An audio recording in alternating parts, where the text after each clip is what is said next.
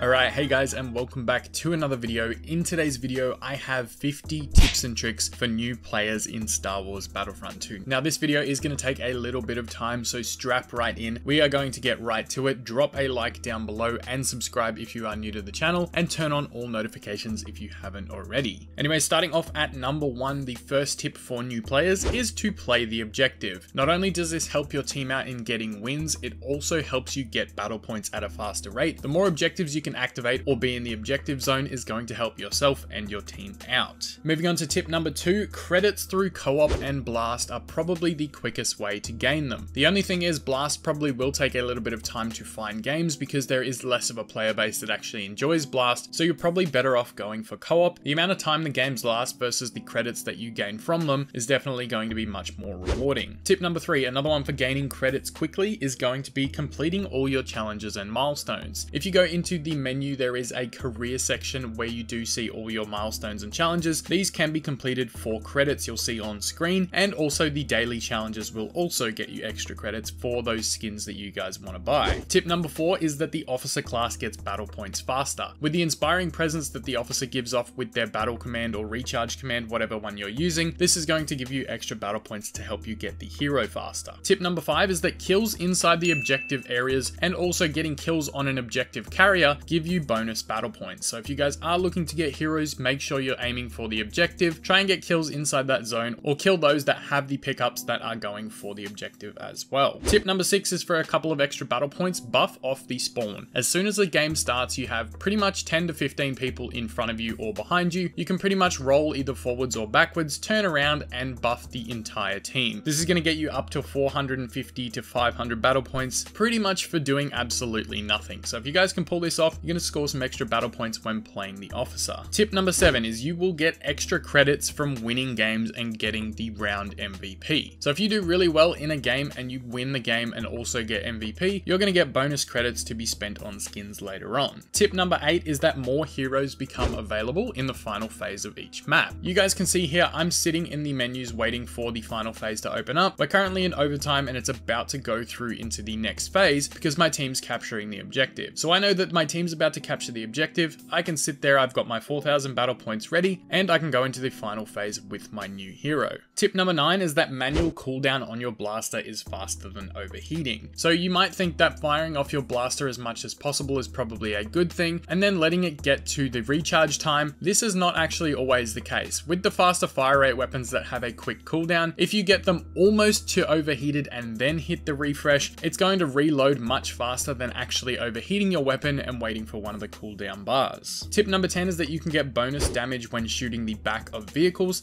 like the AT-ST and the AAT. I'll insert a clip here for you guys where I'm shooting the back of an AAT on Naboo. You can see I'm getting almost like a headshot hit marker when I'm shooting the back of this tank, and I take it out very quickly and get a bunch of battle points for doing so. Tip number 11 is that the officer's disruptor star card can make for very easy kills when pushing through. If you hit the disruptor at the right time, it will overheat all of the enemy's weapons that are nearby, so you can pretty much just run in there and have free reign at the other enemies' heads. Tip number 12 is that when playing rounds with an AT-AT or an AT-M6 on crate, you can do more damage to them from underneath. So if your team shoots off the ion disruptors at an AT-AT, you can get underneath it, for example on Hoth, and you can shoot it from underneath. The belly of the AT-AT actually takes extra damage, and you'll get more battle points for shooting it. Tip number 13 is you're probably going to level yourself up much faster playing co-op, and during double XP and triple XP events, these are the fastest ways to get extra levels on your heroes or even on your infantry and reinforcement classes. The fast leveling is going to come from co-op because the enemies are pretty easy to kill. You can rack up an absolute ton of kills during a round of co-op, and this is going to help you to level up much faster. Tip number 14 is that you get bonus lightsaber damage when hitting someone in the back. New players may not know that you actually get bonus damage when you hit an enemy from behind, which is why you may see in the gameplay one-shotting certain infantry or doing an absolute ton of damage to other heroes. Tip number 15 comes from Jedi Master Yoda, and he can actually dash through lightsaber blocks. So this is more of a tip for heroes versus villains. If you are coming up against an enemy that is holding block, you can use Yoda's dash attack and it will actually hit them through the block. This is designed to stop block spammers playing when you're up against Yoda. Next up, tip number 16 is that any of the sentry upgrade star cards will automatically start health regeneration when you activate your sentry. So for example, if you've lost a bit of your health and you need to get it back quickly because there are enemies pushing, activate your middle ability and you will automatically start a health regeneration phase, which you can also shoot off during the sentry phase. Tip number 17 is for Kylo Ren, and it's pretty much that his freeze cancels when attacking. So if you freeze an enemy and then you go to attack them, they're automatically going to be let out of that freeze. Whereas for example, if you freeze an enemy and you don't touch them, they're going to stay in that freeze period for much longer. So it's pretty tactical. You can use this when you're going up against other heroes. If you have teammates nearby, you can freeze them and leave them alone and let your teammates take care of them. Moving on to number 18, the strike and dash combo is an instant kill. Heroes like Yoda and Luke or anyone that has a dash attack can use one lightsaber strike regular first and then use the R1 ability to dash through an enemy, which is going to wipe out any infantry, including heavies and buffed officers. This is a great combination not only to wipe out enemies, but also to keep yourself on the move and make you a harder target to hit for any other enemies that might be lurking around. Tip number 19 is that Yoda's presence actually breaks you out of stuns and freezes. If you take a look at the video in the background, you will see that I get caught in Darth Vader's force choke. I use the presence ability for Yoda, which is his middle ability, and it breaks me straight out of that force choke so that I'm not stuck in it for too long. Being stuck in freezes or chokes can pretty much be an instant kill sometimes if you get stuck in the wrong position or when there's enemies in front of you, so being able to break yourself out of it is definitely very useful. Tip number 20 might seem like a simple one, but it is to buff yourself before you go into battle. If you're using the recharge command, for example, you want your abilities to be active before you push a fight, so use that before running in. If you're playing Yoda, for example, and you want a little bit of extra health before you push a fight, activate presence. It's pretty much common sense at this point. Give yourself that little bit of extra health before you push a group of enemies. Tip number 21 is to use the high ground. High ground! You will see this clip here, and this is actually a really cool clip I got last night. I am playing as the Ariel and I'm facing off against Darth Vader. Now I can tell this Vader actually really wants to kill me because I was pestering him a little bit before this clip started, but you will see I try to keep the high ground at all times. I know playing as the Ariel I have much better mobility and also I can play the high ground to my advantage, so you will see that I do this as much as possible and it ends up with me killing Vader, which shouldn't really happen when you're playing the Ariel, but I guess that's just the way it works. Tip number 22 is that the Smart Ion Grenade is great against turrets and vehicles like speeder bikes. The Smart Ion Grenade, or the SIG as some of us like to call it, immediately kills anyone on a speeder bike as well as destroys any turrets in the vicinity. So if you're sick of getting pestered by turrets or speeder bikes and you're playing the assault class, use the Smart Ion Grenade and peg it at one of these, which will cause it to explode straight away. It's super satisfying killing those pesky speeder bike players with one of these so quickly. Tip number 23 is that Palpatine actually has two-hand lightning. I see a lot of brand new players to the game that are actually just using one trigger for Palpatine's lightning attack, and while it may actually connect, you can use two-hand lightning, which does extra damage. By holding down both triggers or both mouse clicks on PC, you guys can do double the amount of damage. However, your stamina will drain faster, but when playing Palpatine, as much as I hate people that play Palpatine, you can do bonus damage with using both hands. Tip number 24 is that clone jet troopers absolutely melt heroes. Now you guys did see that clip of Vader before, but I'm going to insert a couple of other clips here of me absolutely destroying some heroes with the clone Ariel. It's one of the most underrated reinforcements in my opinion, and if you guys get the hang of how he fires and you can land headshots with him, as well as use the rocket to your advantage when lightsaber heroes are blocking, you are going to be an absolute pest towards enemy heroes. Getting onto tip number 25, I think in my opinion the Barrage star card is extremely underrated. If you guys use the heavy shield, yes it can be good, but personally I think the Barrage star card is much more worth it. I'm going to insert a clip here where we're on Naboo and you're going to see me shoot the Barrage into the hallway as we're heading into the palace. I managed to cause like 850 damage and pick up 2 kills with one use of the Barrage star card. Not only does it give me a ton of battle points, it gets me kills and it helps my team to push objectives because no one wants to be around when all 3 of those grenades go off. Getting into tip number 26, the diagonal dash towards infantry when you're you're playing a lightsaber hero will mess with their aim. So you guys might be wondering what I mean by this. Whenever I play a lightsaber hero and I need to close the gap between me and an enemy, I like to do 2 diagonal dashes. So I'll dash diagonally to the right and then diagonally to the left. This kind of just messes with the infantry's aim so that they don't just have a straight shot at your head if you're sprinting in a direct line towards them. It's good to mix it up and do this because I feel like you're just going to survive that much longer, and it's a really good tip when playing heroes. Next up with tip number 27 is that bonus damage dash cards one hit all infantry except for heavies and buffed officers. Now what I mean by this is that the bonus damage for Rey's dash, Obi-Wan's defensive rush, or anything like that is going to one hit infantry. My personal favorite is the lineup weaklings card for General Grievous. This absolutely slaughters through enemies when you get a good run, and it one hits all infantry except for heavies and officers like I mentioned before. So if you haven't tested out these cards, I have them on most of my heroes for Galactic Assault. They're definitely worth it, and if you were wondering, yes, they are really fun to use. Tip number 28 is to shoot at a heavy's feet when they're using the combat shield. Occasionally you'll come up against a heavy enemy and you'll blast them to pieces, but there are times where you do a lot of damage and don't quite get the kill and they activate that pesky heavy shield. Now the heavy shield does block for a bunch of damage, so if you do have them very close to death, look to aim at the heavy's feet, and if they don't crouch down, you can still pick up a quick kill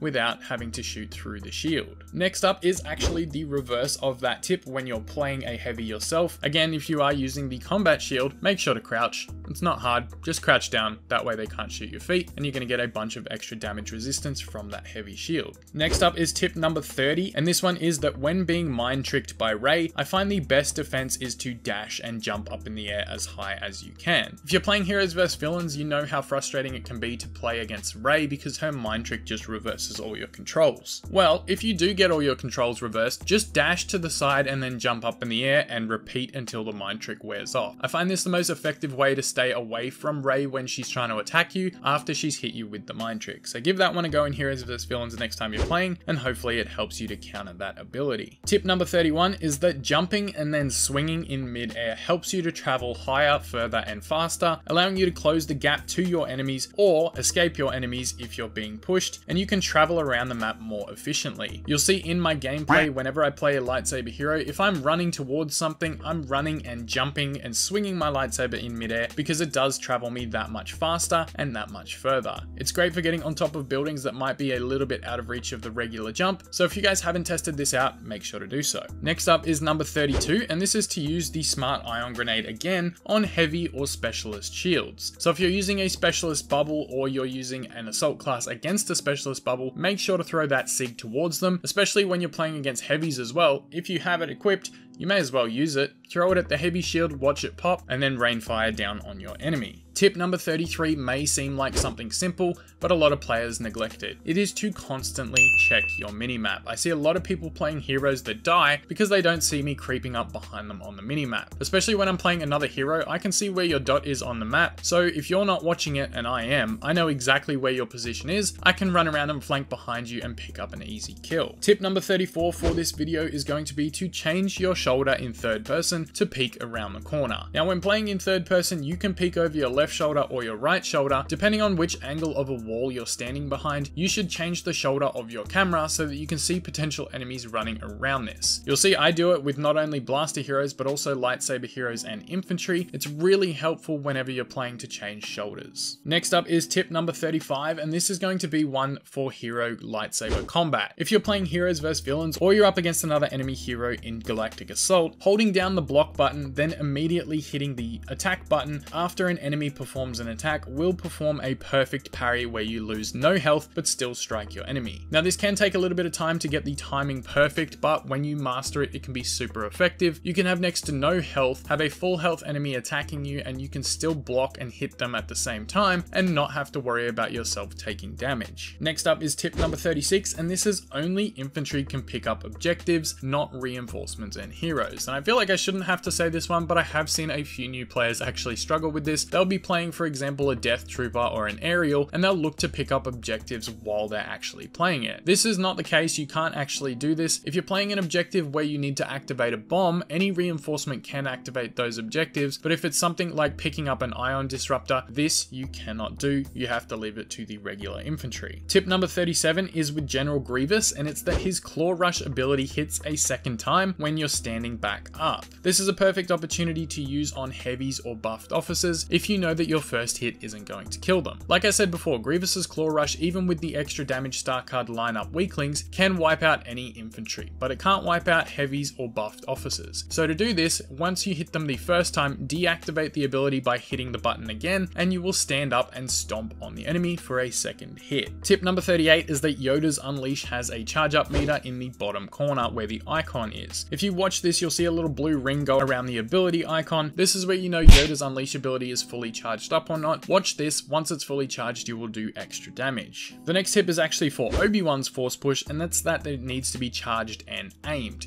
I know when I first started playing Obi-Wan and when new players start playing him, they don't realize you actually have to charge up his push. So you have to hold down the trigger and aim it in the direction of your enemy. You do have a little reticle dot in the middle of the screen. This is what you want to point towards the enemy you're trying to force push. Alright, now tip number 40, we're into the final 10 tips. Aiming your reticle at enemies when saber blocking can deflect blaster shots for easy kills. Obi-Wan is the best to do this. If you see a sentry lined up in front of you, I tend to run towards them and use my block to deflect every single shot back into their face, making for an easy kill. Now keep in mind this is better with heroes that have a high stamina pool when they are blocking or deflecting, so heroes like General Grievous probably aren't the best for this, but with Obi-Wan it is super satisfying. Quick tip though, on top of that, just if you are going up against a supercharged sentry or an explosive sentry, you can still take splash damage, so I wouldn't try to deflect those, but if it is a regular sentry, feel free to do so. Now tip number 41 is that abilities like Yoda's dash, Obi-Wan's defensive rush, and Darth Maul's spin attack can actually deflect blaster shots too. I'm going to insert a clip of Arcade here where I am shooting at Yoda. I use the dash attack that Yoda has, and he deflects these blaster bolts straight back into the B1 battle droid when using this ability. So if you guys can time it right and you can keep that reticle in the middle of your enemy's face, this is going to deflect some of the blaster bolts back at them and can be really useful with picking up kills. Tip number 42 is to do with your aiming, and this is going to be that you want to hip fire at point blank range. You don't want to be aiming down sight when you're at point blank range because it does mess with how quickly you can actually turn your camera, and if enemies are rolling around in front of you when they're in close quarters, it's going to be much harder to aim at them and you're probably going to end up dying. If an enemy turns a corner and they're right in front of your face, don't bother zooming in, just shoot from your hip. Tip number 43 is to scope out and re-aim down sight to trigger your aim assist. Now this one's probably more for the console players, but if you are shooting at multiple enemies or you're shooting at a group, make sure you scope out and then re-aim down sight to trigger your aim assist. It's going to lock you onto the next enemy that much quicker, and it's going to snap you towards them in the best way possible. It's a trick that takes a little bit of getting used to, but when you master it, it is absolutely golden for taking out groups of enemies. Next up is tip number 44, and this is to cool down your blaster while rolling. I mentioned earlier in the video that cooling down your blaster when it's almost overheated is the best way to do so, although when you are cooling down your blaster, you are vulnerable for at least 1 or 2 seconds. So what I like to do when I'm playing is almost overheat my blaster fully, roll out of the way of the enemy shooting, and refresh while I'm rolling. This makes you much harder to hit, and it also gets your blaster refreshed in the most efficient way possible. The next tip is number 45, and we are going to be strafing while shooting at an enemy. A lot of players currently are new to the game, so the tip I'm going to give to you guys is to strafe while you're shooting at enemies. I see a lot of people currently that are standing still or running in a straight line towards me when they're trying to shoot at me. This makes the easiest kills possible for your enemy. If you're in a blaster shootout with someone in front of you, you want to try to strafe left and right with your character on the left analog stick, or with your D and A buttons if you're playing on PC. If you can strafe and still land shots, it's going to make you very hard to kill, and your survivability is going to be that much better. Tip number 46 is to do with firing off objectives. Now, when you get the Ion Disruptor in a round on Naboo or Hoth or whatever map it may be, once you're within 100 meters, you can fire off this Ion Disruptor. Now, the thing that most people don't think about, and it's a super simple simple tip is to crouch while you're trying to fire this off. The Iron Disruptor does need to charge up, which does take a little bit of time, so while you're sitting there waiting for it to charge up, you probably want to be crouched. It makes you a smaller target and you're much harder to hit for your enemies, and you can see from the gameplay in the background, I have found the perfect spot on Naboo to crouch down and shoot off the objective. Alright, moving into the last couple of tips. Number 47 is that tanks can be destroyed by lightsaber heroes. You simply want to jump up and swing at them, or even jump on top of them and swing at them. Now, while I don't recommend doing this if you are new, it does take a little bit of practice. You can lose a hero very quickly if you mess this up. I wouldn't recommend doing it on AT-STs, but if you're up against an AAT on Naboo or Kashyyyk or one of the Clone Wars maps, you can jump on the front of it and actually swing your lightsaber at it if you're standing on top of it. This causes a lot of damage and makes it really easy to explode the AATs. Alright, tip number 48 is that after earning 4,000 battle points in a round, respawn to get a hero. Do not wait to die. I see a lot of people missing out on heroes because they go on a really good streak as an officer or an assault, they get their 4,000 battle points before anyone else, and they wait to die. If you wait for someone to kill you, there is a lot of time where someone else can sneak in and take that hero from you, especially if it's very close for the first person to get 4,000 battle points. You want to just hit the options button and respawn yourself instead of waiting for an enemy to kill you. Tip number 49 is that heroes become available again when going into the capital ship phase on Capital Supremacy. So for example, you guys can see that I am playing Yoda on Capital Supremacy. I have quite a big kill streak going, and when we go onto the capital ship, we have to board a transport. Once we board the transport, it takes us back to the spawn menu where I now have to select Yoda again, and I have to be the first person to select Yoda again because there are going to be people that try to steal the hero from you. So just know if you have a hero in the ground phase of Capital Supremacy, you're going to have to select them again when you get up onto the capital ship. And finally, last but definitely not least, the biggest tip that I can give you in Battlefront 2, don't play Palpatine. Just don't do it. I'm serious. Don't do it. Everyone hates a sweaty Palpatine.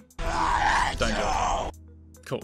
Alright, thanks. Cheers. Anyway, guys, that is everything I have for this video. I appreciate all of you tuning in. I hope the tips really helped you guys in getting familiar with the game. Like I said at the start of the video, this is more tips for new players than it is for experienced players. But even if you are experienced and you're watching this, I hope you picked up something brand new that can help you out when you jump on the Battlefront next. I am going to get out of here though. Make sure to leave a like and subscribe to the channel if you are brand new. As always, I appreciate all of you tuning in today. I will see you in the next one, and may the Force be with you always. The Sith are all powerful.